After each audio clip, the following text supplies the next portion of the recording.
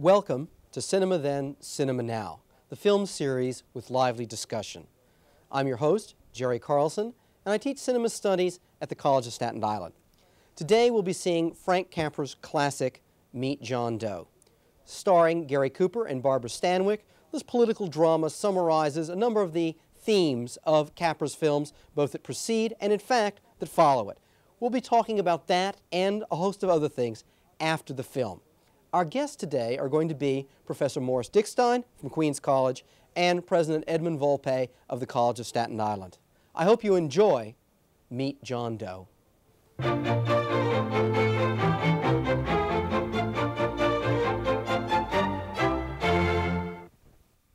Point two. Hi, welcome back to Cinema Then, Cinema Now. Tonight we have two guests, and I'd like to introduce them to you right now. My first guest is President Edmond Volpe of the College of Staten Island. Before President Volpe took his presidential robes, he had a career, still has it, keeps up with these things, as a scholar of modern American literature. His A Reader's Guide to Faulkner has in fact been in print over 20 years, still keeps rolling off the presses, and he still keeps his hand in all of these matters aside from all the other things that a president has to do. My other guest is Professor Morris Dickstein of Queens College. He's a member of the English department at Queens College, but he's also part of the consortium of film faculty at Queens. He's published widely, both in literature and in film. He's editor of major film directors, and has been working recently on a book on America in the 1930s, which will include a chapter on Frank Capra. I think that's already in print, as a matter of fact. Well, it might be a good place to start just with the fact that this is a film very much from the American 1930s.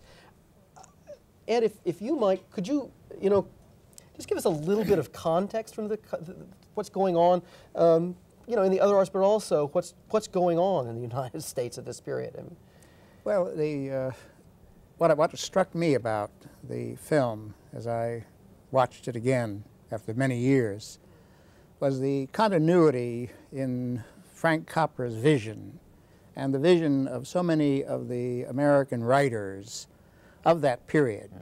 There has been an idealism that I think has characterized American literature and American writers, an idealism that has been subjected to intense criticism by most of our writers.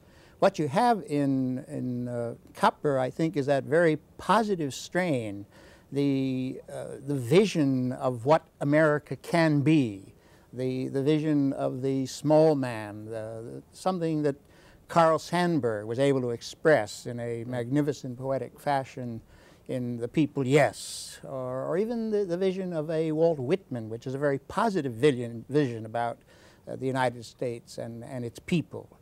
So I think there is, what struck me was that continuity. Here we have a director working out of Hollywood with roots that seem to be in the literary tradition, the cultural tradition of America.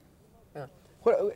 We might stop just for a second, I was thinking, Morris, and talk about how this comes about biographically for Capra. I mean, his background itself is really quite interesting, how he hooks into this. Yes, it's interesting that the greatest upholders of the American dream in the 20th century have usually turned out to be immigrants. He himself was born in 1897 in Sicily. He came over with his family when he was 6 years old. He eventually became the first of his family ever to attend college. He studied engineering and gradually sort of slid into the technical side of film, and The first films he directed were with the Senate and Hal Roach studios, the comedy studios in the 1920s. He's the one who at least took some claims for creating the screen personality of Harry Langdon. Oh, yeah. And in retrospect, you can see that the simple character, the simple innocent character played by Langdon in the few good films he made in the 1920s were a forerunner of the sort of common man hero that you get in the more true Capra films of the 1930s and 1940s. Yeah. Well, it's interesting. We also, in the visual arts of this time, I mean, obviously we have the commissions of the federal government themselves, but after some of the, I should put the hermetic strain of modernism, in the 20s we open up into these public murals, a great era of public works, of public vision of America and itself, reaffirming a whole host of things challenged by the Depression. And I think his pictures almost have that feel of being a kind of great mural of the common man about them. It's a good point. You bring to mind the great murals of the NRA days, when they really put artists to work. The government was trying to support the artists, and they have a very distinct style, which is almost the fabulistic quality that you're getting in a Capra film. It's a very good point. Yeah, that kind of brings us to Frank Capra and Fairy Tale. Yes, it's not exactly clear, though, how Capra came to this common man figure, because although it's there in the personality of Harry Langdon, if you look at his films of the early 1930s, certainly Clark Gable in It Happened One Night is not exactly the common man, though he has a common touch. And his first political film, before the better-known ones of the late 30s, is a film of 1932 about the bank failures called American Madness. And there you have Walter Brennan, and the hero is a bank president, not exactly the common man either, though it's based on a well-known bank figure in California of the time who did sort of have the common touch. But it was only in Mr. Deeds Goes to Town in 1936 that Capra really settled on that common man figure for good. Now that comes after the remarkable success of the screwball comedy It Happened One Night. So it's almost as if that success allowed him, I mean, would you say, to bring forth this? Because there's a remarkable consistency in the films that come from after It Happened One Night, of the next 4 or 5, I mean, throughout the rest of the films he makes, but that really clustering of 4, 5, 6 films that issue in the next 10 to 12 years or so. Well, he gives a very interesting account of this in his autobiography, a book called The Name Above the Title. And It Happened One Night was the first, and until recently, the only film ever to sweep all the major Academy Awards. And he describes having gone into a real funk after that success and having had the equivalent of a nervous breakdown, and then going to see a kind of quasi-therapy figure, sort of mysterious figure who then tells him, are you going to just lie in this slough of despond, or are you going to pull yourself up and do something about it? And in a number of his subsequent films, he has a scene like that where the hero goes through a sort of emotional crisis, which is often compared to Jesus on the cross, and then manages somehow to recapture his energy and vitality and to give the film some kind of positive ending. Sometimes he had difficulty, as in this film, arriving at that positive ending, but that became the prototype. I think it was the experience of having himself gone through an emotional crisis that he was unprepared for that gave him the additional psychological depth that he hadn't really had in any of his earlier films. Yeah, and of course it's a crisis brought on, ironically, by characters who get success. I mean, the crisis comes in a moment in which they're successful, and they say, well, what does this mean? I mean, after all, we are now successful in America. What do you do with it, since the culture seems to be so much set up for striving towards as opposed to getting something? There's a wonderful line in Michael Ritchie's film, The Candidate, and after which the candidate has won his election, and at the end of the film, the last line is, so what do I do now? And it's almost as if that crisis, these films chronicle the moment in which somebody gets it. You get it, and then the film works out that set of crises that are going to come through.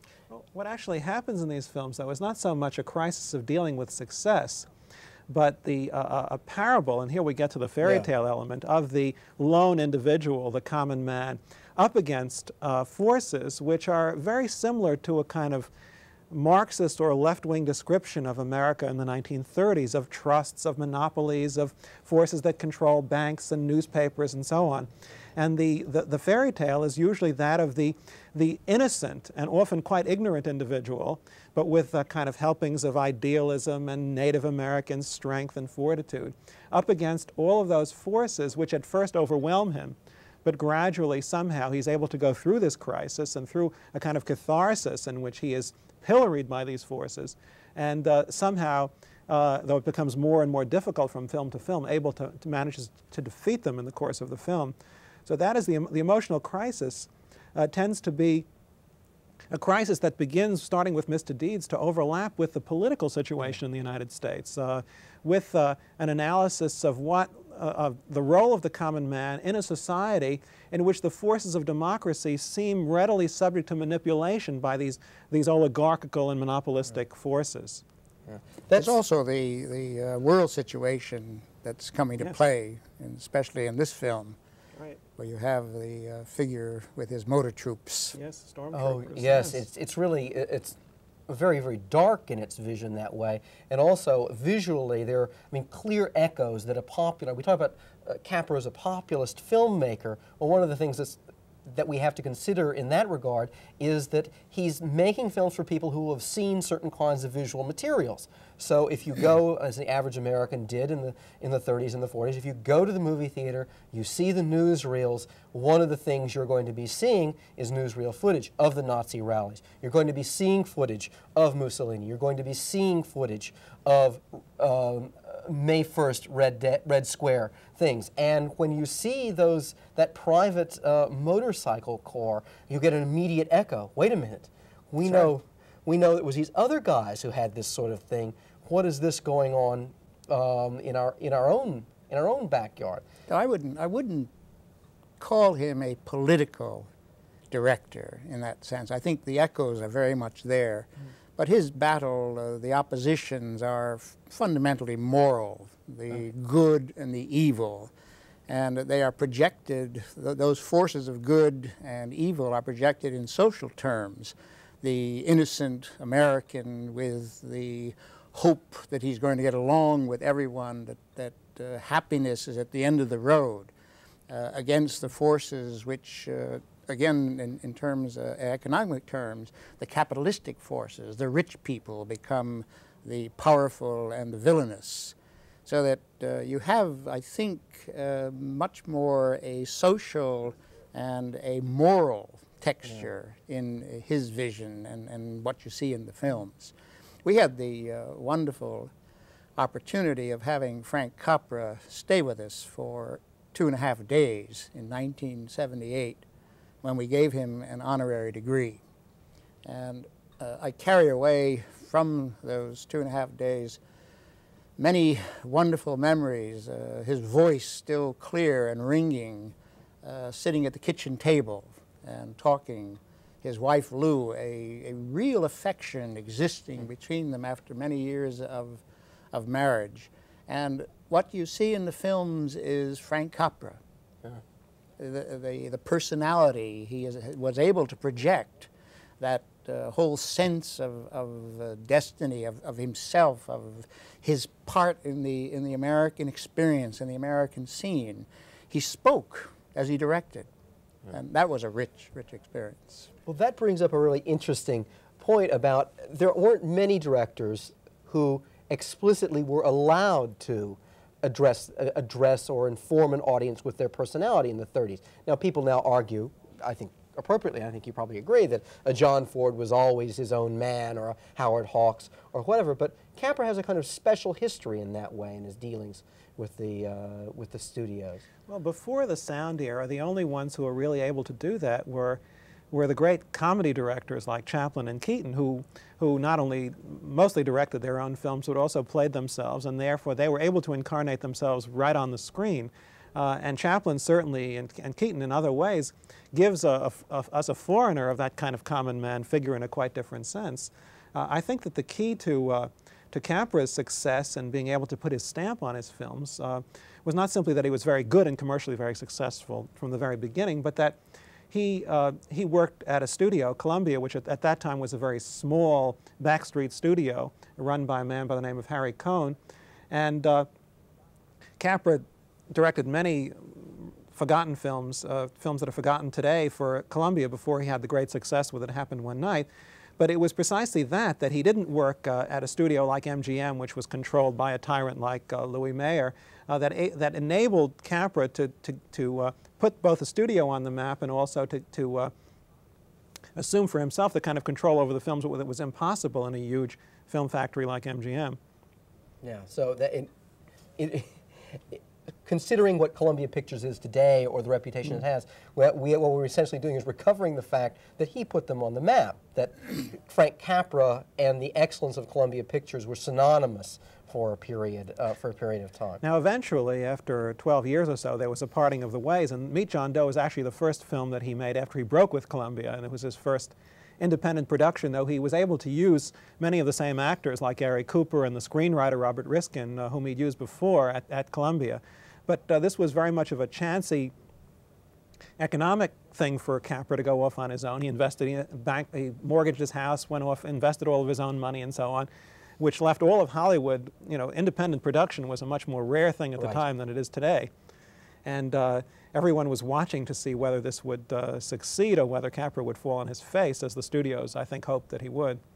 And well, we might talk just a little bit about what did happen to this film. First of all, it was a troubled film in the script. I mean, I think that shows up in some ways in the completed film, not ways that are unpleasing necessarily.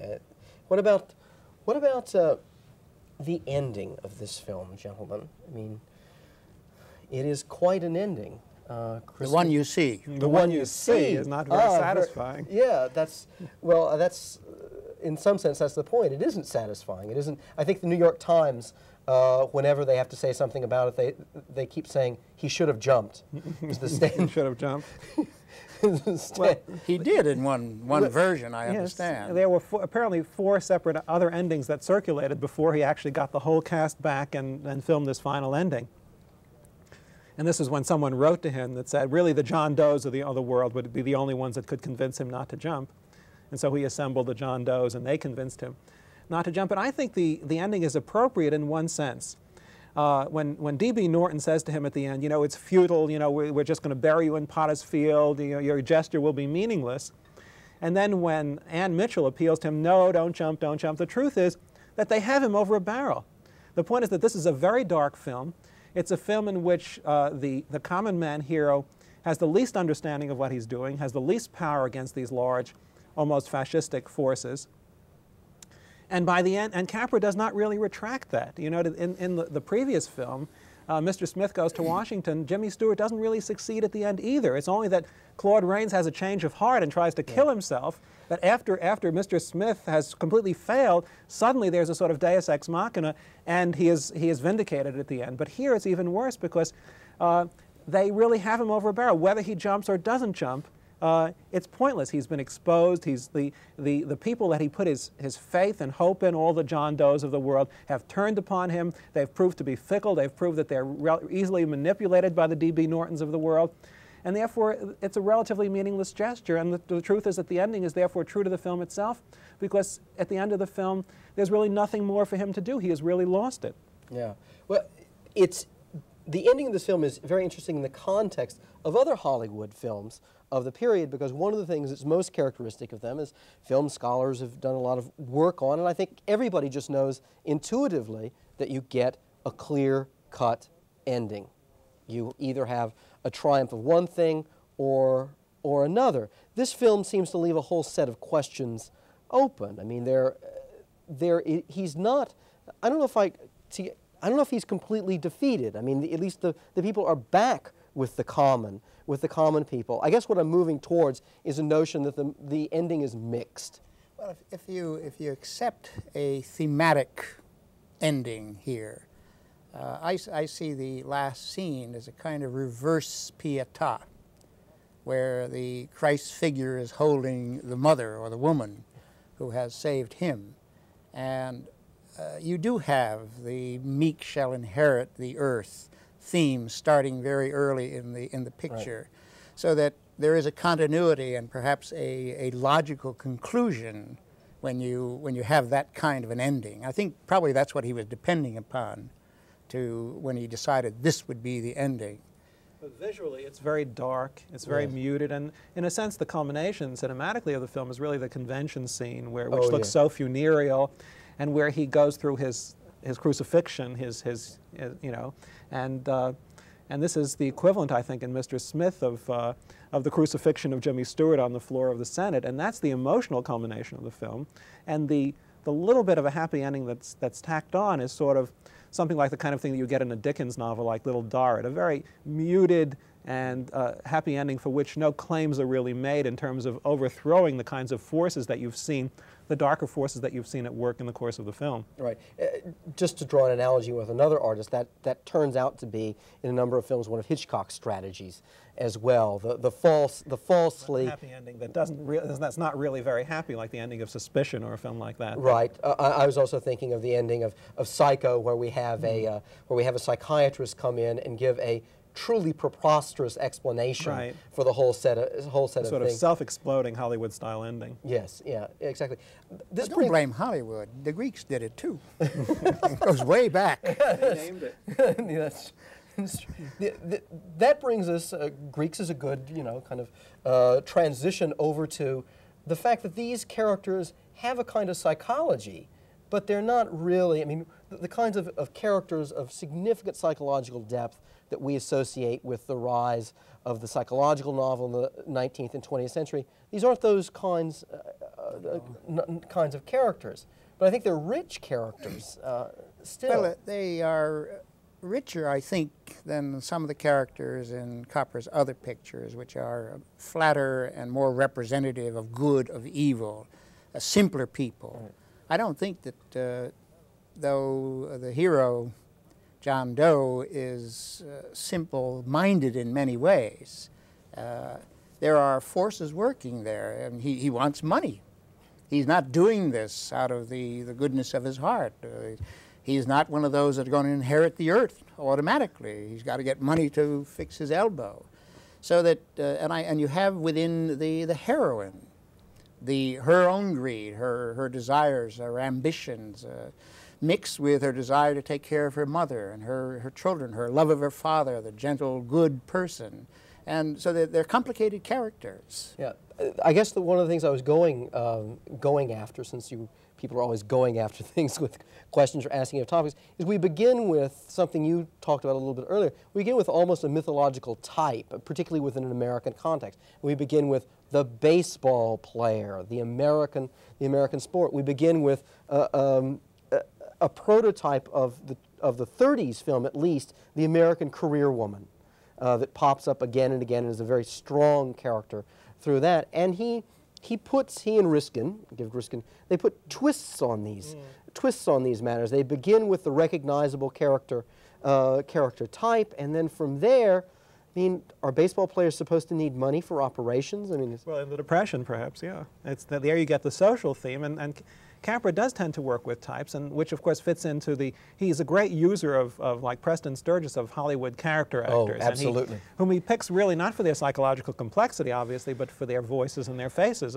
Graham Greene, in one of his film reviews, said that Capra is on the level of the great Russians in the way he contemplates the human face. And the thing that I think that makes this more complex is that Capra's cinema is really a cinema of ideas, even though the ideas may not be very complex, but the number of viewpoints he gives you on these ideas makes it complex.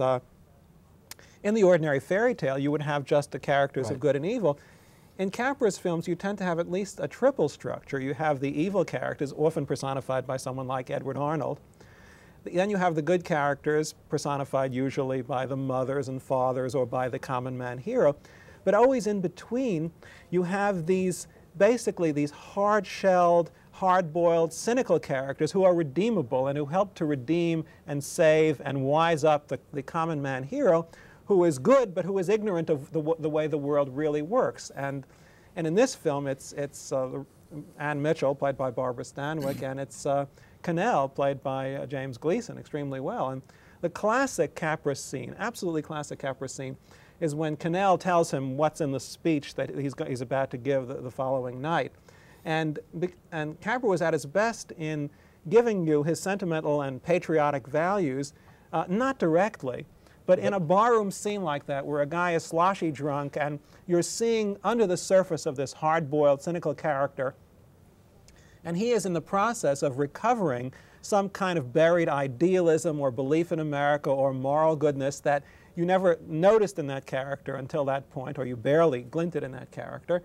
And so you have a mutual redemption. This character in the middle clues in the good character who is in the process of being crucified, and he in turn has been the agent of redemption for that character who otherwise was too wised up and too cynical to ever accept any of the ideals that the film's more or less ambivalently based on. There's another level that I would add in your structure, and that's represented by his friend. Is it the Colonel? Colonel, sure. Yes.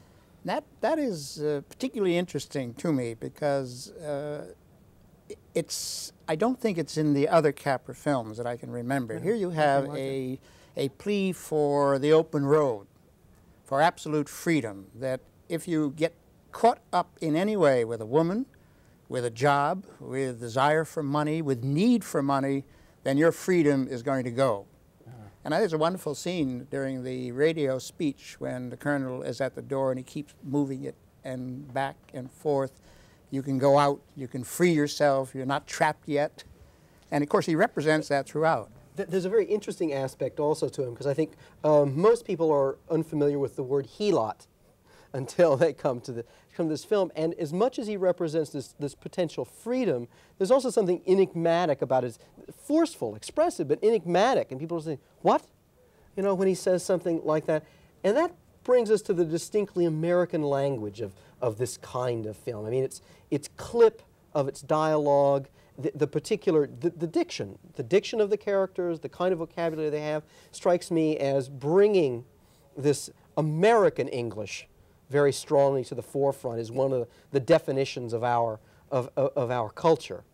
Well, this is one of the things that Capra loved in Riskin's screenplays and why he used him. And though you find it just as well in other screenplays of his, the previous film, Mr. Smith, had been written by someone else, Sidney Buckman, and it has exactly that same quality. So it's clearly Capra that must have been in many ways responsible for it.